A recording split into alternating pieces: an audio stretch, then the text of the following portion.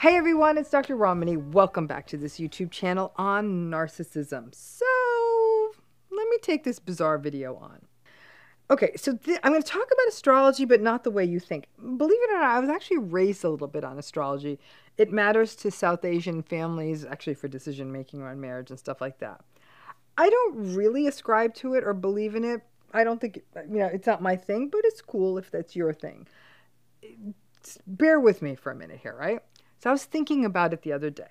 So we all have our sun sign, a rising sign, and a moon sign. And together, they're all supposed to mean something.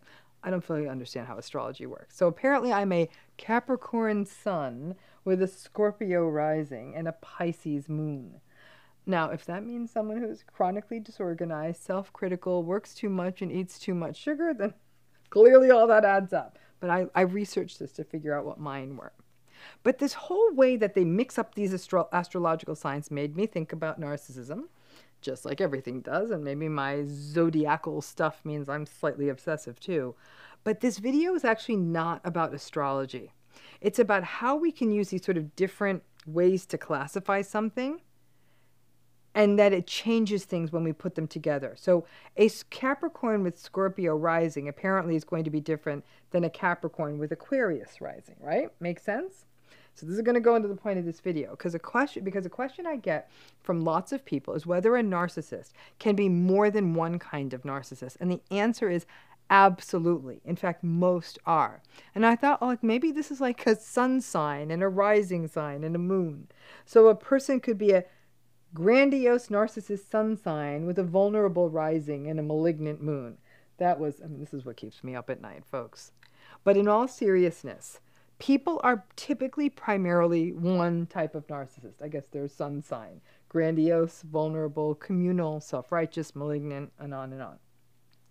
But then we can see an overlap, I guess that's the rising sign, of another narcissistic pattern. For example, a grandiose narcissist who might have lots of communal features and maybe even some self-righteous patterns behind that. That could be their moon, right? These typologies matter because they can relate to the types of red flags we would see, the feelings that these relationships bring up for us, and even the nature of narcissistic abuse. So what do you think this looks like? Let's use the grandiose narcissist as our sun sign here, right? So let's say grandiose narcissism was the sign.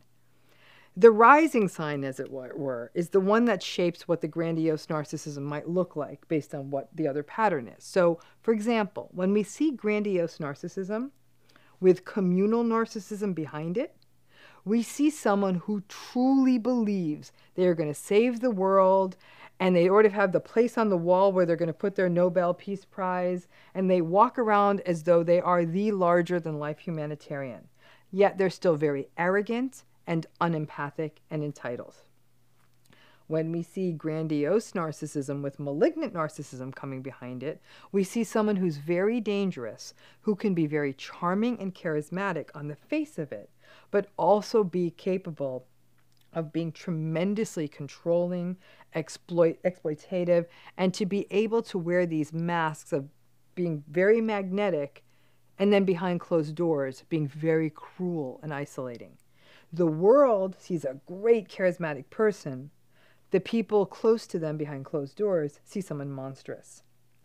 When we see grandiose narcissism with neglectful narcissism behind it, we see a person who may be able to come out and tout their greatness, often in work or some other pursuit they have, but they have absolutely no regard for the people in their lives unless they are useful. So they may treat their administrative assistant with more love than their child. When a grandiose narcissism has a self-righteous narcissism behind it, we witness a person who proclaims their moral righteousness and holds themselves up as an example of the way to live life the right way. They will often brag about their children being better than other people, or their families, or their lifestyles, and often take a sort of snobby, judgmental stance about other people. These are often workaholics. They will often work a lot, and kind of hit everyone over the head with their great work ethic and proclaim their wonderfulness at being such hardworking people. When you have grandiose narcissism with vulnerable narcissism behind it, well, that right there is the purest form of a narcissist.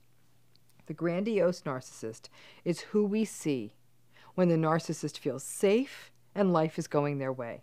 They have the money or the credibility or the reputation or the power, whatever it is they need, whatever supply they need. But nothing always goes right for anyone.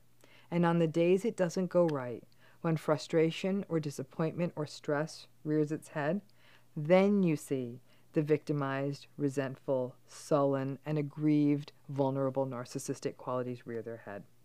Now, obviously, all these other things can be mixed up too, just like these astrological signs, right? Communal narcissism with malignant narcissism behind that. Think cult leader. Self-righteous narcissism with vulnerable narcissism behind it. Think a person who may view themselves as a long-suffering person who's better than everyone else, but the world just envies them for how rightly they live their lives. It's not quite as fun as a zodiac sign. As I prepared this video, I couldn't resist, and I looked at an interpretation of my astrological chart.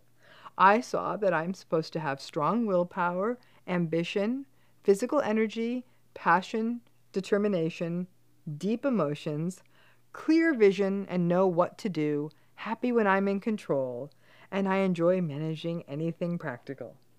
Let me tell you this, if them's my signs, it beats the hell out of unempathic, entitled, grandiose, and mean.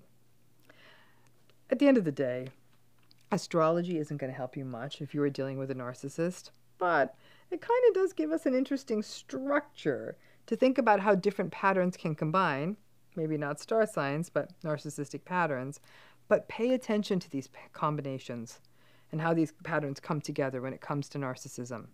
Because doing this may help you make sense of the many nuanced differences between narcissists, just even in your own life, and help you not get tricked by things like communal narcissists, the ones who think they're saving the world, but are actually really, really unkind people. Hope that helped, and again, to all my Capricorn friends out there, hi!